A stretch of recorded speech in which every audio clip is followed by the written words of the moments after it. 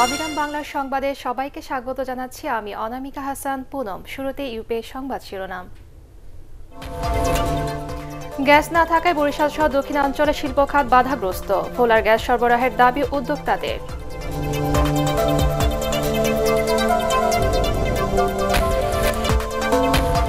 নির্বাচনী ইশতেহারে 4.5 কোটি তরুণ ভোটারের চাওয়া যেন উপেক্ষিত না হয়, রাজনৈতিক দলগুলোর প্রতি বিশেষজ্ঞদের তাগিদ।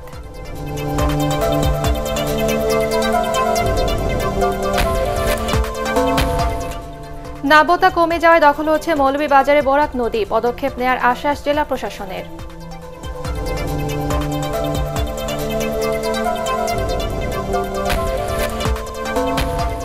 এবং আজ মহাষষ্ঠী শারদীয় দুর্গোৎসবের মূল আনুষ্ঠানিকতা শুরু।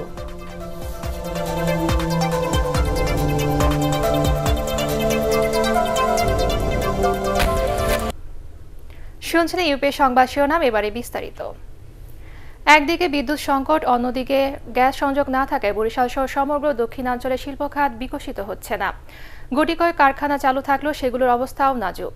এই অবস্থায় ভোলায় পাওয়া গ্যাস পাইপলাইনের মাধ্যমে বরিশালের সরবরাহের দাবি জানিয়েছেন উদ্যোক্তারা। বরিশাল থেকে হুমায়ুন কবিরের রিপোর্ট, জানাচ্ছেন রুকসানা ইভা। প্রায় 131 একর আয়তনের দেশের সবচেয়ে বড় শিল্পনগরী বরিশালে গত 58 বছরে গড়ে ওঠেনি কোনো শিল্প কারখানা। বিসিকের 446টি প্লটের মধ্যে 378টি বরাদ্দ দেওয়া হলেও শিল্প ইউনিট গড়ে উঠেছে মাত্র 72টি, তার মধ্যে 19টি আবার বন্ধ হয়ে গেছে। এদিকে বিসিকের 37 একর জমিতে এখন ধান চাষ হয়। খারাপ যোগাযোগ ব্যবস্থা, গ্যাস সংযোগ না থাকা আর বিদ্যুৎ সংকটের কারণেই এই অবস্থা বলছেন শিল্প মালিকরা। জাহাজ শিল্পের প্রসার ঘটলেও গ্যাস না থাকায় ব্যয়বহুলে শিল্পকে টিকিয়ে রাখতেও হিমশিম খেতে হচ্ছে। বিদ্যমান এসব সমস্যা নিরসনে সরকারি সহযোগিতা না পেলে কারখানাগুলোর কার্যক্রম গুটিয়ে নেওয়া ছাড়া উপায় থাকবে না। ফলে শিল্প মালিকদের আর্থিক ক্ষতির পাশাপাশি বেকার হয়ে পড়বে এসব কারখানায় কর্মরত হাজার হাজার শ্রমিক।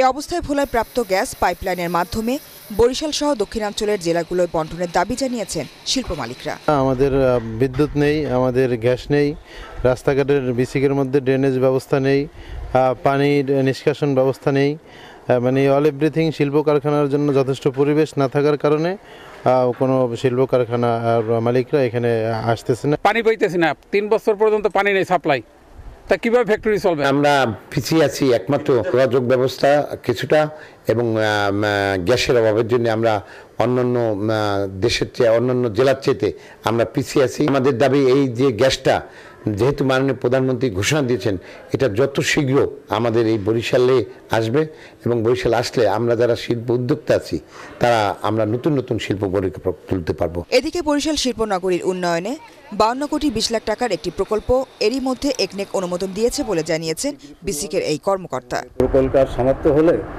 বিসিকের বরিশালের যত সমস্যা আছে সব সমাধান হবে। ভোলায় প্রাপ্ত গ্যাস সঠিকভাবে কাজে লাগাতে পারলে দক্ষিণাঞ্চলে নতুন অনেক শিল্প কারখানা গড়ে ওঠার পাশাপাশি কর্মসংস্থান হবে বহু মানুষের, যা দেশের অর্থনীতিতেও গুরুত্বপূর্ণ ভূমিকা রাখবে। তাই দ্রুত প্রকল্প শুরুর দাবি দক্ষিণাঞ্চলের মানুষের। Bureau report, ATN Bangla. নাব্যতা কমে যায় মৌলভীবাজারে বরাক নদী দখল করে ঘরবাড়ি গড়ে তুলেছেন প্রভাবশালীরা। দখলের প্রতিযোগিতা এতটাই প্রখর যে নদীর অস্তিত্ব খুঁজে পাওয়া দুষ্কর হয়ে উঠেছে। তবে শিগগিরই অবৈধ দখলদারদের উচ্ছেদের আশ্বাস দিয়েছে জেলা প্রশাসন। মৌলভীবাজার থেকে সৈয়দ মহসিন পারভেজের রিপোর্ট, জানাচ্ছেন আবু দারদা জোবাইর। এই সেতুটি জানান দিচ্ছে মৌলভীবাজারের বরাক নদীর বিশালতা আগে কেমন ছিল। মাত্র 2 যুগের ব্যবধানে যেন হারিয়ে গেছে নদীটি।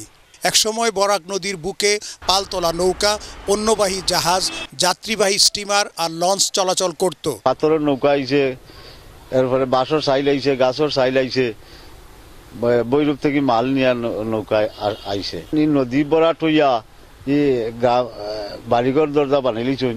কিন্তু এখন নদীটির অস্তিত্ব খুঁজে পাওয়া কঠিন হয়ে পড়েছে। স্থানীয় প্রভাবশালী মহলের সহযোগিতায় দিনে দিনে নদীর জমি দখল হয়ে যাচ্ছে। বরাকের 2 তীরে বেড়েছে ভূমিদস্যুদের দৌরাত্ম্য। আগে অনেক বড় বাজার আছে, এই জায়গায় তারা দখল হয়ে নিছে। এই নদীটাকেও বরাট হয়ে যাচ্ছে, আর বরাটের ফলে বিভিন্ন জন দখল করে ঘরবাড়ি তৈরি করে যাচ্ছে। আস্তে আস্তে নদীটা বিলীনের পথে। আমাদের এই নদীটা খনন করে দিলে আমাদের বাজারের উন্নতি আসবে। সরকারের খাস খতিয়ানের নদী কিভাবে দখলে নিয়েছে তা খতিয়ে দেখে উচ্ছেদ করার পাশাপাশি দখলদারদের বিরুদ্ধে আইনগত ব্যবস্থা নেওয়া হবে বলে জানিয়েছেন জেলা প্রশাসক। স্থাপনা করেছে, এটা আমরা বিষয়টা যারা অবগত হলাম, এটা আমরা খোঁজ নিয়ে পরবর্তীতে যদি অবৈধভাবে কেউ দখলে থাকে তাদের বিরুদ্ধে আমরা আইনানুগ ব্যবস্থা নেব। বরাক নদীকে ঘিরেই একসময়ে গড়ে উঠেছিল সরকার বাজার ও শেরপুর নদী বন্দর, কিন্তু এখন আর সে অবস্থা নেই। তাই বরাক নদীর তীরবর্তী এলাকা দখলমুক্ত করার দাবি মৌলভীবাজারবাসীর। Bureau report, ATN Bangla. সরকারের সব উদ্যোগ জনকল্যাণের জন্য। গতকাল মাদারীপুরের শিবচরে জনসভায় এই মন্তব্য করে প্রধানমন্ত্রী শেখ হাসিনা বাংলাদেশের উন্নয়ন অব্যাহত রাখতে আবারও নৌকায় ভোট চাইলেন। জনসভায় সরকারের বিভিন্ন উন্নয়ন কর্মকাণ্ড তুলে ধরে প্রধানমন্ত্রী বিরোধী ঐক্য প্রক্রিয়ার কঠোর সমালোচনা করে বলেন, নৌকা ছেড়ে সন্ত্রাস জঙ্গিবাদের দোসরদের সাথে হাত মিলিয়েছেন ডক্টর কামাল হোসেন। বিস্তারিত নিয়াজ সজীবের রিপোর্টে। প্রায় ৩ বছর পরে পদ্মার পারে এলেন প্রধানমন্ত্রী শেখ হাসিনা। তার আগমন উপলক্ষে মাদারীপুরের শিবচরের কাঁঠালবাড়ি ঘাট জনসমুদ্রে পরিণত হয়। প্রধানমন্ত্রী তার বক্তব্যে বলেন, আওয়ামী লীগ হলো জনবান্ধব সরকার। পদ্মা সেতু সহ এই অঞ্চলের মানুষের উন্নয়নে নেয়া তার সরকারের উদ্যোগের কথা তুলে ধরেন তিনি। নদী ভাঙ্গা যাতে বন্ধ হয় তার জন্য বিশাল প্রোগ্রাম ডেল্টা প্ল্যান আমরা নিয়েছি, যার মাধ্যমে শুধু নদী ভাঙনই রোধ হবে না, খাদ্য উৎপাদন হবে, মানুষের অর্থনৈতিক উন্নতি হবে। সেই লক্ষ্য নিয়ে বাংলাদেশকে অর্থনৈতিকভাবে স্বাবলম্বী করা, উন্নত করার জন্য আমরা এই ডেল্টা প্ল্যান দিয়েছি। Delta plan 2100। বিডিআর বিদ্রোহের সাথে যে বিএনপি জামাত জড়িত তাতে কোনো সন্দেহ নেই বলে মন্তব্য করেন প্রধানমন্ত্রী। 21 আগস্ট গ্রেনেড হামলার বিচার হয় সন্তোষ প্রকাশ করেন তিনি। খালেদা জিয়া 12টার আগে ঘুম থেকে ওঠে না, কিন্তু ওই দিন সকাল 7টার মধ্যে ক্যান্টনমেন্টের বাড়ি থেকে সে পালিয়ে যায়, আন্ডারগ্রাউন্ডে যায়। কোথায় গিয়েছিল? আর তারপরে বিডিআরে হত্যাকাণ্ড ঘটে। এই হত্যাকাণ্ডের সঙ্গে যে তারা জড়িত এতে কোনো সন্দেহ নাই। বিএনপির সাথে জোট গঠন করায় ডক্টর কামাল হোসেনের তীব্র সমালোচনা করেন প্রধানমন্ত্রী। কামাল হোসেনকে সাবাস জানাই, তিনি আমাদের দল ছেড়ে চলে যেয়ে নৌকার থেকে নেমে এখন ধানের শীষের মুঠো ধরেছেন, যে ধানের শীষে শীষ নাই, চিটা ছাড়া আর কিছু পাওয়া যায় না, সেখানে তিনি হাত মিলিয়েছেন। সেই কামাল হোসেন গং, তার সাথে জুটেছে আরও কিছু খুচরা আদুলি, এরা সব ঐক্য করেছে। আমি কামাল হোসেন সাহেবকে বাহবা জানাই যে তিনি আজকে ঐক্য করেছেন কার সাথে? খুনিদের সাথে হাত মিলিয়েছেন। উন্নয়নের ধারা অব্যাহত রাখতে অতীতের মতো এবারে জাতীয় নির্বাচনেও নৌকা মার্কায় ভোট চান তিনি। আপনারা ভোট দিয়েছেন, সেজন্য কৃতজ্ঞতা জানিয়ে আগামী যে নির্বাচন, সেই নির্বাচনে আবার নৌকা মার্কায় ভোট দিয়ে আওয়ামী লীগের প্রার্থীকে জয়যুক্ত করবার আহ্বান জানাই। দীর্ঘমেয়াদী পরিকল্পনার মাধ্যমে বাংলাদেশকে এগিয়ে নিচ্ছে বর্তমান সরকার। একথা জানিয়ে প্রধানমন্ত্রী শেখ হাসিনা বললেন, যার যার উপরে অর্পিত দায়িত্ব সঠিকভাবে পালন করলে উন্নয়নের ছোঁয়া দেশের প্রতিটি ঘরে পৌঁছে দেওয়া সম্ভব। আর এভাবে চলতে থাকলে একদিন বঙ্গবন্ধু স্বপ্নের সোনার বাংলা হবে এই বাংলাদেশ। নিয়াজ সজীব, ATN বাংলা, শিবচর, মাদারীপুর। বদরুদ্দোজা চৌধুরী সরে গেল নতুন জোট জাতীয় ঐক্যফ্রন্ট গঠনে বিএনপি লাভবান হবে বলে মনে করেন রাজনৈতিক বিশ্লেষকদের কেউ কেউ। জাতীয় ঐক্যফ্রন্ট আন্দোলনে কতটুকু সফল হবে তা নিয়ে সংশয় থাকলেও তারা মনে করছেন, অংশগ্রহণমূলক জাতীয় নির্বাচন হলে ক্ষমতাসীনদের জন্য বড় চ্যালেঞ্জ হয়ে উঠতে পারে এই জোট। ATN বাংলাকে দেওয়া সাক্ষাৎকারে এমনই বিশ্লেষণই তুলে ধরেন লেখক ও গবেষক মহিউদ্দিন আহমদ ও সাংবাদিক আফসান চৌধুরী। মইনুল আহসানের রিপোর্ট। বিএনপিকে সাথে নিয়ে ডক্টর কামাল হোসেনের নেতৃত্বে নতুন রাজনৈতিক জোট জাতীয় ঐক্যফ্রন্ট এখন আলোচনার কেন্দ্রবিন্দুতে। তারা এই দেশে সরকার গঠন করবে। জাতীয় নির্বাচনের কয়েক মাস আগে সরকার বিরোধী বৃহৎ এই জোটকে নিয়ে এখন চলছে নানা হিসেব নিকেশ। বিশ্লেষকরা মনে করেন, ডক্টর কামাল হোসেন, আসম রব ও মাহমুদুর রহমান মান্নার মতো অভিজ্ঞ রাজনীতিবিদদের এক প্ল্যাটফর্মে আনতে পারা বিএনপির জন্য আপাত স্বস্তির। বিএনপি কিছুটা হলেও এই জোট থেকে লাভবান হবে, কারণ বিএনপির কোনো মুরব্বী নাই দল হিসেবে। মানে খালেদা জিয়া উনি জেলে, তারেক জিয়া বিদেশে, সেক্ষেত্রে ডক্টর কামাল হোসেন এক ধরনের মুরব্বী হবে, যেটা খুব দরকার ছিল। জনগণের সামনে তারা ইস্যুগুলো দিলেন, ইস্যুগুলো নিয়ে মানুষ ভাববে। মানুষ তো চায় যে একটা নিরপেক্ষ, অবাধ, সুষ্ঠু নির্বাচন হোক, ক্ষমতাসীন সরকার। তারা এখন যে সমস্ত কথাবার্তা বলছেন তারা এই জোটটিকে নিয়ে অস্বস্তিতে আছে, এটা বোঝা যায়। জাতীয় ঐক্য ফ্রন্টে বিকল্প ধারা না থাকাকে কোনো চমক নয় দাবি করে লেখক গবেষক মহিউদ্দিন আহমদ বলেন, জোটভুক্ত হওয়া নিয়ে শুরু থেকেই বদরুদ্দোজা চৌধুরীর দলের ভূমিকা ছিল রহস্যজনক। আব্দুল্লাহ একটা উপন্যাস, সেখানে শেষের দিকের কয়েকটা লাইন হলো যে এক ঘর মে দো পীর, যাও বাচ্চা সো যাও, সেই যে শুইল আর উঠিল না। তো এখানে এক বাচ্চা বাদ পড়লো আর কি। আসলে কামাল হোসেন সাহেবের নেতৃত্বে কারো কারো অস্বস্তি থাকলেও থাকতে পারে। রাজনীতির বিশ্লেষক মহিউদ্দিন আহমদ ও সাংবাদিক আফসান চৌধুরী আরও মনে করেন, একাদশ জাতীয় সংসদ নির্বাচন যে অংশগ্রহণমূলক হবে, নতুন এ জোট গঠনের মাধ্যমে তা আরও স্পষ্ট হয়েছে।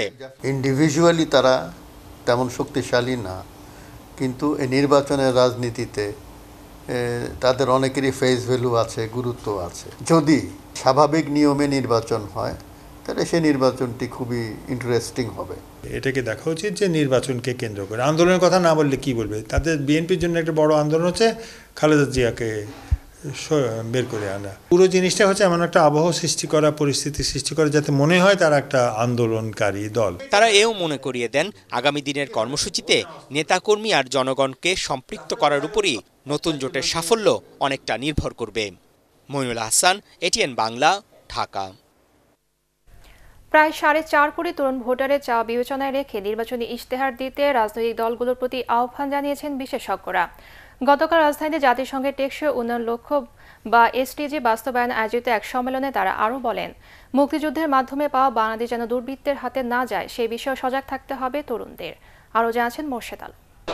হিসাব বলছে দেশের মোট জনসংখ্যার 3 ভাগের 1 ভাগ বা প্রায় 6 কোটিই এখন তরুণ, যাদের বয়স 18 থেকে 35।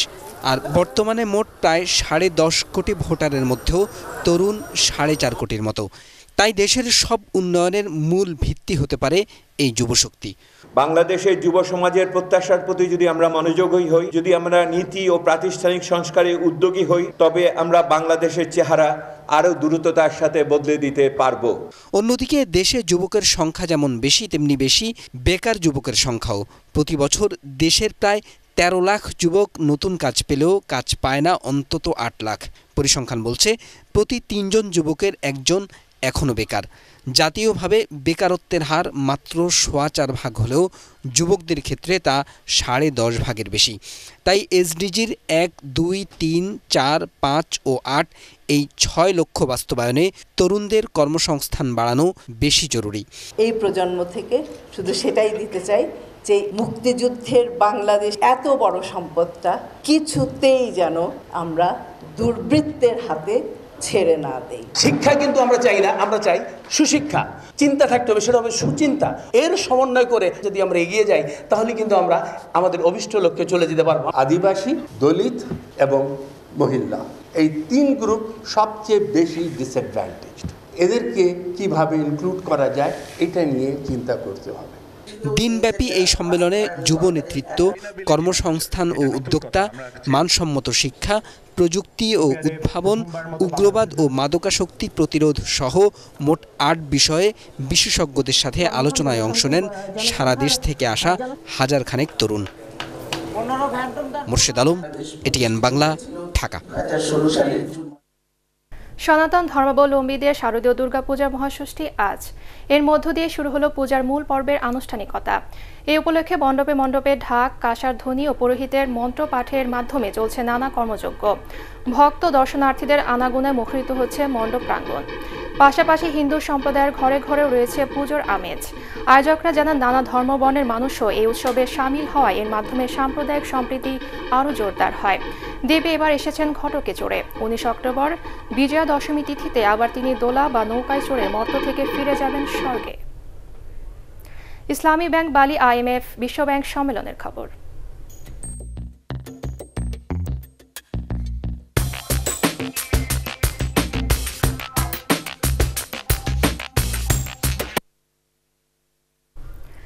কার্বন নিঃসরণের মাধ্যমে জলবায়ুর উপর নেতিবাচক প্রভাব ফেলে এমন প্রতিষ্ঠানের উপর কার্বন ট্যাক্স বসানোর কথা ভাবছে সরকার। ইন্দোনেশিয়ার বালিতে বিশ্বব্যাংক IMF সম্মেলনের চতুর্থ দিনে জলবায়ু অর্থায়ন বিষয়ক মন্ত্রী পর্যায়ের বৈঠক শেষে সাংবাদিকদের এই কথা জানান অর্থমন্ত্রী আবুল মাল আব্দুল মুহিত। তিনি বলেন, বৈঠকে কার্বন ট্যাক্স নিয়ে আলোচনা হয়েছে। বাংলাদেশ এখনও কার্বন ট্যাক্স আরোপ না করলেও পরিবেশ বান্ধব শিল্প প্রতিষ্ঠান গড়ে তোলায় কয়েকটি প্রতিষ্ঠান বছরে প্রায় $4,20,00,000 কার্বন বোনাস পায়। কার্বন কর বাস্তবায়নের বিভিন্ন দিক নিয়ে গবেষণার পর বিষয়টি পর্যালোচনা করে দেখা হবে বলে জানান অর্থমন্ত্রী। সম্মেলনে আসা বিভিন্ন দেশের অর্থমন্ত্রীরা জলবায়ু অর্থায়ন বিষয়ক এই বৈঠকে অংশ নেন। একটি বাড়ি একটি খামার প্রকল্প থেকে মাত্র 10,000 টাকা ঋণ নিয়ে 2 বছরে কপাল ফেরালেন লালমনিরহাটের আবু বকর সিদ্দিক। ঋণের টাকায় তিনি গড়ে তুলেছেন আদর্শ সমন্বিত কৃষি খামার। তার খামারে আছে গরু, ছাগল, হাঁস, মুরগি, টার্কি ও কোয়েল পাখি, রয়েছে ফল ও মশলা বাগানও, আর মাছে চাষের জন্য পুকুর। লালমনিরহাট থেকে আনোয়ার হোসেন স্বপনের রিপোর্ট, জানাচ্ছেন মাহবুব কবির চপল। আবু বকর সিদ্দিকের এই কৃষি খামার স্বপ্ন ছড়াচ্ছে গ্রামীণ তরুণদের মাঝে। লালমনিরহাটের আদিতমারি উপজেলার হাজীগঞ্জ বাজার এলাকায় গড়ে তুলেছেন খামারটি। 2 বছর আগে যার যাত্রা শুরু হয় 5-6 কোয়েল পাখি দিয়ে। প্রথম পদক্ষেপেই সফল হওয়ায় একটি বাড়ি একটি খামার প্রকল্প থেকে 10,000 টাকা ঋণ নেন আবু বকর সিদ্দিক। 1.5 একর জমির উপর গড়ে তোলেন সমন্বিত খামার। তখন থেকেই শুরু হয় তার স্বপ্নের বাস্তবায়ন। এখানে আস্তে আস্তে বৃদ্ধি করতেছি। এখন আল্লাহর রহমত আমার এখানে আছে কবিতর আছে, দেশি কবিতর আছে, কোয়েল পাখি আছে, তারপর গারল ভেড়া আছে, রাম ছাগল আছে, টাকি মুরগি আছে, সোনালী হাইব্রিড কক আছে, হাঁস আছে। খামারটিতে কর্মসংস্থান হয়েছে এলাকার বেকার মানুষের, আর সিদ্দিকের সাহসী উদ্যোগে গর্বিত এলাকাবাসী। ভালো লাগে, আমাদেরকেও করতে মনে চায় যে আমরা একটা বাড়িতে এরকম একটা ফার্ম দেই। মহাজন এখানে খামার দেওয়াতে আমাদের মোটামুটি ভালোই উপকার হয়েছে। এগুলো আমরা দেখশন করি আর চলতেছি আর কি, 6 জন কর্মী আমরা আছি। গ্রামীণ আর্থ সামাজিক উন্নয়নে এ ধরনের পদক্ষেপ গুরুত্বপূর্ণ ভূমিকা রাখবে বলে মনে করছেন সংশ্লিষ্টরা। যদি এই খামার আরো পরিধি বাড়ানো যায় এবং এটা যদি মানুষকে দেখানো যায়, তাহলে এই সমন্বিত খামারের পরিমাণ যেমন বাড়বে, ঠিক একইভাবে একটি বাড়ি একটি খামার প্রকল্পের উপকারভোগীরাও অনেক বেশি অনুপ্রাণিত হবে। শুধু চাকরি নির্ভর না হয়ে উদ্যোক্তা হতে পারলে বেকার সমস্যার অনেকটাই সমাধান হবে বলে মনে করছেন সচেতন মহল। Bureau report, ATN Bangla. সেরা রন্ধনশিল্পীর প্রতিযোগিতার 14তম আসরে শুটিং শুরু হয়েছে। রাজধানী FDC-তে যৌথভাবে এর আয়োজন করেছে ATN বাংলা ও বাংলাদেশ মনিটর। প্রতিযোগিতার টাইটেল স্পন্সর মিজান পাম ওলিন। আয়োজকরা জানান, সারা দেশ থেকে প্রায় 5,000 রেসিপি জমা দেন রন্ধনশিল্পীরা। বাছাই পর্ব শেষে 24 জনকে নিয়ে মূল পর্ব শুরু হয়েছে, চলবে 20 অক্টোবর পর্যন্ত। সেরা রন্ধনশিল্পী পাবেন 3 লাখ টাকা সহ নানা পুরস্কার। শিগগিরই অনুষ্ঠানটি ATN বাংলার পর্দায় প্রচারিত হবে বলে জানান আয়োজকরা। এবারে পার্টিস খেলার খবর।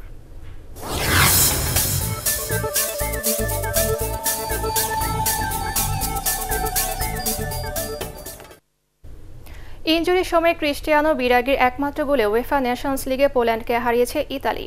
পোল্যান্ডের স্লাস্কি স্টেডিয়ামে শুরু থেকে ম্যাচের নিয়ন্ত্রণ ছিল ইতালির হাতে। 70% বল দখলে রেখে গোটা ম্যাচে অন্তত 18 বার পোলিশদের রক্ষণ দুর্গে হানা দেয় তারা। কিন্তু গোলরক্ষক উইচে স্ট্যাসনির দৃঢ়তায় বারবার রক্ষা পেয়েছে স্বাগতিকরা। তবে ইনজুরির সময় তৃতীয় মিনিটে অবশেষে ক্রিস্টিয়ানো বিরাগি ইতালিকে জয়সূচক গোলটি এনে দেন। তাতে পোল্যান্ডকে টপকে গ্রুপ 3-এর দ্বিতীয় স্থানে উঠে এল রবার্টো মানচিনির দল। এদিকে 2 বছর পর এডারের আন্তর্জাতিক গোলে প্রীতি ফুটবল ম্যাচে স্কটল্যান্ডকে 3-0 গোলে উড়িয়ে দিল ক্রিস্টিয়ানো রোনালদোবিহীন পর্তুগাল। স্কটল্যান্ডের গ্লাসগোতে প্রথম একাদশে 10টি পরিবর্তন করিয়েছেন পর্তুগালের কোচ ফার্নান্দো সান্তোস। শুরু থেকেই বলে দখল আর আক্রমণে প্রায় সমানে পর্তুগিজদের সাথে লড়েছে স্কটিশরা। তাতে কয়েকটি সুযোগ হাতছাড়া হলেও বিরতির আগে হেলডার কোস্টার গোলে এগিয়ে যায় পর্তুগাল। এই ম্যাচটি ছিল জাতীয় দলে এই তরুণের অভিষেক। প্রথম আন্তর্জাতিক গোলেরও দেখা পেয়ে গেলেন তিনি। 74 মিনিটে ব্যবধান দ্বিগুণ করেন এডার। 2016 ইউরোর ফাইনালে জয়সূচক গোলের পর জাতীয় দলের জার্সি গায়ে এটিই তার প্রথম গোল। ম্যাচে 6 মিনিট বাকি থাকতে ব্রোমার আরও এক গোলে বড় জয় নিয়ে মাঠ ছাড়ে ইউরোর বর্তমান চ্যাম্পিয়নরা। শেষ করার আগে ইউপি সংবাদ শিরোনাম আরেকবার। গ্যাস না থাকায় বরিশাল সহ দক্ষিণাঞ্চলের শিল্প খাত বাধাগ্রস্ত। ভোলার গ্যাস সরবরাহের দাবি উদ্যোক্তাদের।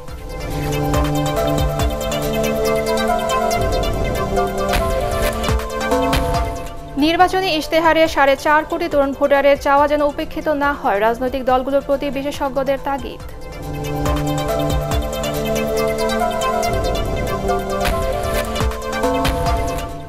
নাব্যতা কমে যাওয়ায় দখল হচ্ছে মৌলভীবাজারে বরাক নদী, পদক্ষেপ নেওয়ার আশ্বাস জেলা প্রশাসনের।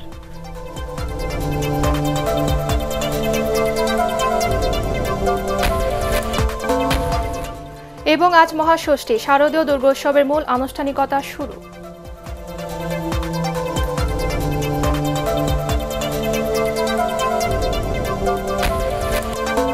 পরবর্তী সংবাদ দেখার আমন্ত্রণ জানিয়ে এখনকার মতো শেষ করছি। দর্শক, ATN বাংলা সংবাদ ইউটিউবে দেখতে ব্রাউজ করুন www.youtube.com/ATN Tube News এবং সাবস্ক্রাইব করে ATN বাংলার সাথে থাকুন।